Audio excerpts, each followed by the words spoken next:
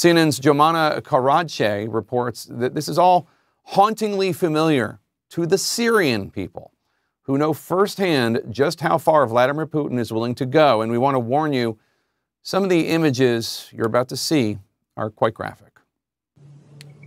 Russia's vicious war in Ukraine has shocked the world, but no one should be surprised.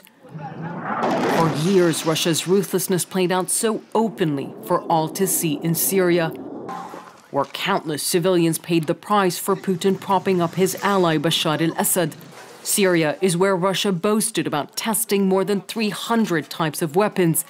It's also where it tested the world's limits, and there seemed to be none. Its war has no rules, no one is spared, and no place is safe. Russia's bombed hospitals, markets, and schools. The UN called them war crimes, but no one has faced justice. Russia denies it's committed these crimes, but its cruel attacks know no bounds. Even those rushing to rescue the injured have been targeted by its infamous double-tap strikes. I lost two of my team, my colleagues, in 1 second. We were trying to respond to save others. Ismail al-Abdallah of the White Helmets survived one of Russia's most brutal campaigns in Syria, as it helped the Assad regime besiege, starve, and bombard eastern Aleppo into submission. We are forced to leave the city. His beloved Aleppo was reduced to rubble. Aleppo was like doomsday.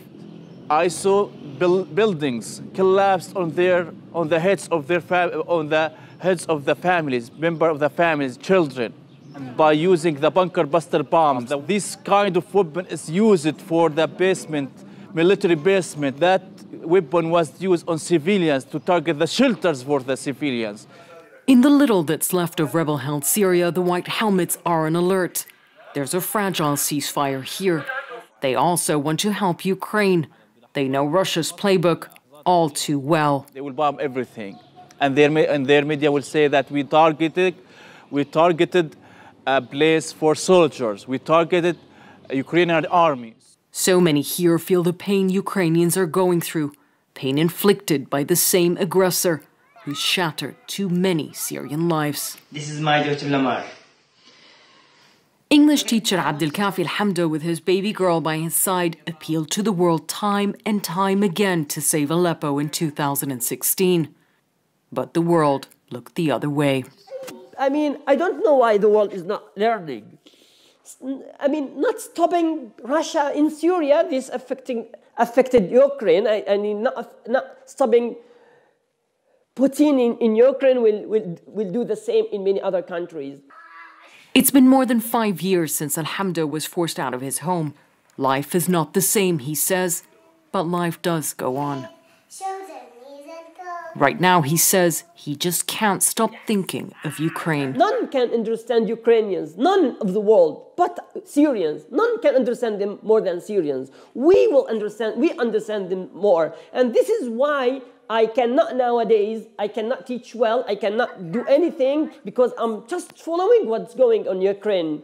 In fact, what's affecting me a lot, that all the world is repeating the same mistake. The mistake of letting Putin get away with it all, the impunity in Syria that may have emboldened him to invade Ukraine. Many here feel their fate is now tied to Ukraine.